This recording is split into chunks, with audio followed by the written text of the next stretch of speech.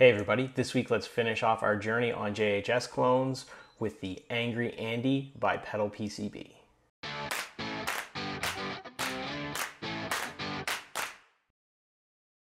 Hey everybody, welcome back to the channel. Before I get started, I just want to remind you to click the subscribe button down below and also sign up for notifications by clicking that bell icon. This week we're finishing off our 3-pedal journey on some PedalPCB clones of JHS pedals that clone Marshall amps. This week we're looking at the Angry Andy by PedalPCB, which is a clone of a first generation Andy Timmons pedal by JHS. Last time we looked at the Angry Charles by PedalPCB, and this week with the Angry Andy, you're going to find a lot of similarities between those two pedals. The Angry Andy and the Angry Charles are looking to clone the JCM800 style or super lead amp from Marshall, so you're going to get a lot of the same configuration. This one just has the Andy Timmons fluctuations that he's put in there. Looking inside the pedal, you can see our green board here from PedalPCB. That's the effects board, the Angry Andy effects board. I've also got a black pinout board here for my foot switch, and everything fits nicely into this 125B case. Again, I'm using top-mounted audio jacks. These are the closed-off audio jacks and a top-mounted 9-volt DC power supply input. Looking at the front of the pedal, we have 4 control knobs. We have our volume and gain, which are pretty standard. We have a single EQ knob and also an air control, which I like to think of as a presence. We also have a 3-way switch here, which JHS is called headroom. It's actually just switching between diodes, clipping diodes on the inside, but this is kind of said to be 3 modes, 25 watt mode, 50 watt mode, and 100 watt mode. So, 100 watts going to be in the middle. I think 25 is up top, and if you push it all the way down, you're going to get the 50 watt mode. We'll get into that a little bit later, but I just wanted to explain that headroom switch. Quickly, just some additional details about the build. Everything fits in here perfectly. We have the drilling template like with every PedalPCB build, and also for components, this is probably the least amount of components between the Van Pelt drive, the Angry Charles, and this Angry Andy effects board. Just one op amp here, which is an LM833, I believe. Yep, and standard capacitors. The only thing that might be a little bit different is the addition of this 3-way switch on the outside and the need for some BAT41 diodes, which may not be standard diodes that you have lying around. But more or less, small number of components, only took about a half hour to build out the effects board. As I explained in the introduction, this pedal is going to be very similar to the Angry Charles by PedalPCB. They're both trying to clone that JCM800 super lead amp by Marshall, and that's why you're going to get very similar circuits. To that, I think the best way to explain the similarities and the differences is to do a side-by-side comparison of the schematics. So I'm going to do something very similar that I did with the Angry Charles pedal review that I did a couple weeks back. Hopefully you'll see all the differences and it'll help you decide on which pedal or effects board you want to pick if you're just going to limit yourself to one. So I've went ahead and downloaded the schematic for both the Angry Charles and Angry Andy. If you are familiar with my video from last week on the Angry Charles, you'll understand how this schematic works. I'm going to touch on it a little bit right now, but this is more to talk about the similarities between the two pedals. If you want a full deep dive into the Angry Charles, I would suggest to go back and look at my PedalPCB build on that specific effects board. So first, what we want to do is compare the power sections. So I'm just going to zoom in here on the power section for the Angry Charles, which is again on the left, and the same for the Angry Andy, which is on the right.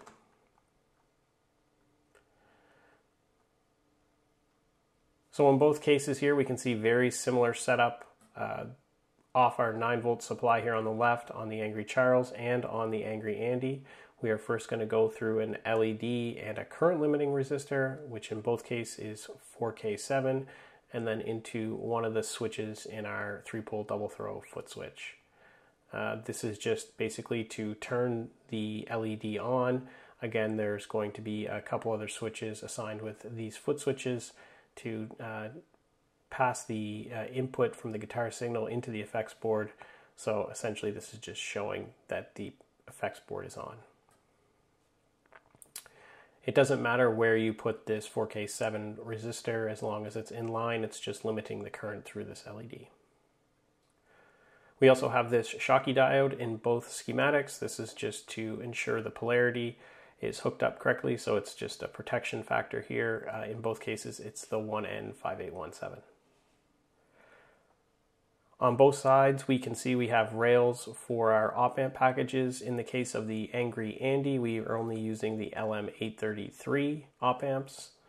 In the Angry Charles, we have a TL072 as well.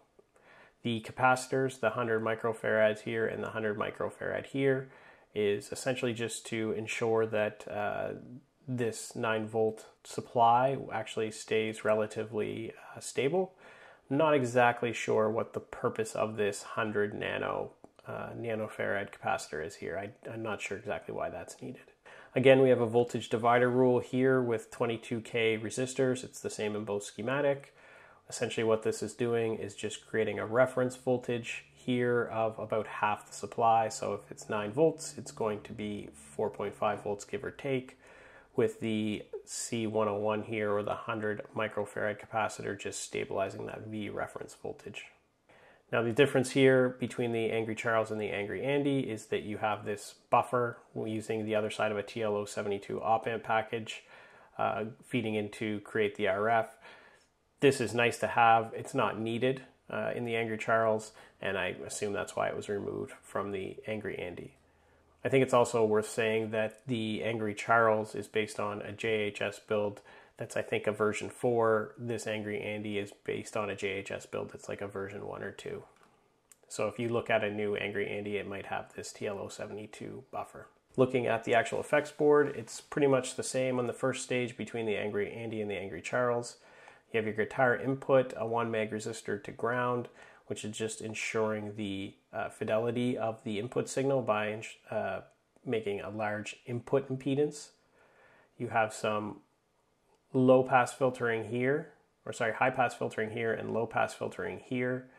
You also have your VREF through a 1 meg resistor to the input of your LM833. So all this is doing is allowing the guitar signal to sit on top of that 4.5 volt DC bias as it goes into your op-amp. And this is just so your guitar signal is operating in the middle of this LM833's rails, which is between 0 and 9 volts. You have the same drive circuit in both sides here in the first stage, essentially as this B100K. As we move more resistance into the feedback loop here, we're going to get more drive in the signal.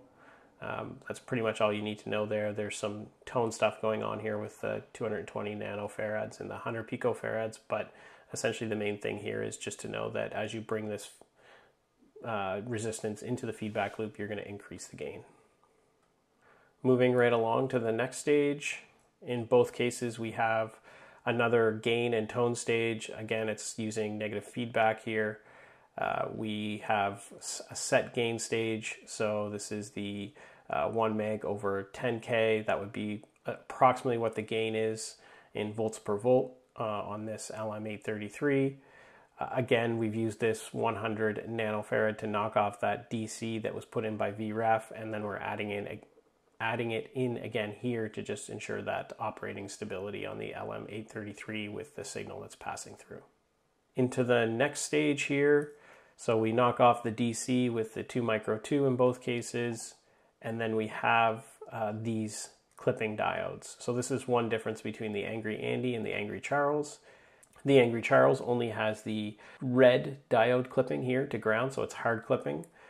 With the Angry Andy, you have the option between the red clipping diodes, some BAT41 diodes clipping to ground, so you can choose those between the headroom toggle, or you can take them right out and not have any clipping to ground here.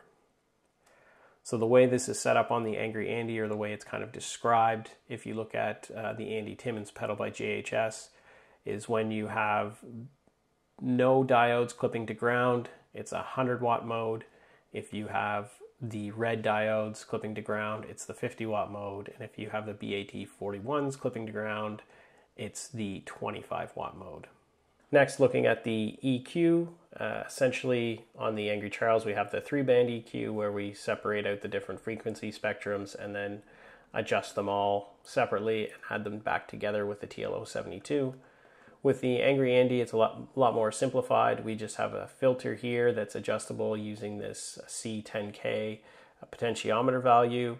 You know, as we bring this over, we're going to push more high frequencies to ground here, so it's essentially just a low-pass filter.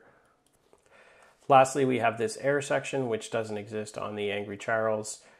Essentially, this is just another filter where we can send various amounts of high frequencies to ground based on where this air value is set. So the output of that is just going to be going through our volume. And again, our volume fluctuates between the output of the air section and ground. So very similar. I would say that if you had your air option where 2 equals 3 and you had your clipping diode set on the red LEDs, the two pedals should sound very, very similar. Now that's all based on whether your resistor tolerances are around the same, but more or less those are the two main areas that you're going to see a difference in. So I hope you liked that comparison and you were able to see some of the similarities and differences. I think it really boils down for me to whether you want the 3-band EQ or you want this headroom switch. Personally for me, I think I like the Angry Andy's range a little bit better. I don't really need a 3-band EQ. I find I can get along with just the single knob EQ. And also I really like this headroom when it's set to 25, this headroom switch when it's set to 25. I'll put that up there and then crank the volume and I get a nice compressed distortion sound. So without further ado, let's plug this in and hear some sounds of the Angry Andy by PedalPCB.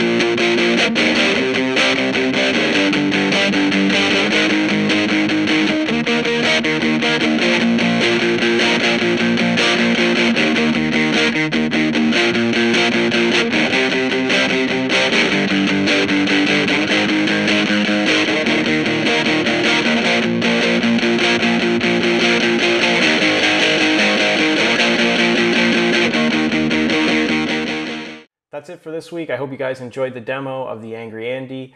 Make sure to subscribe down below, and we'll see you next time. Thanks a lot.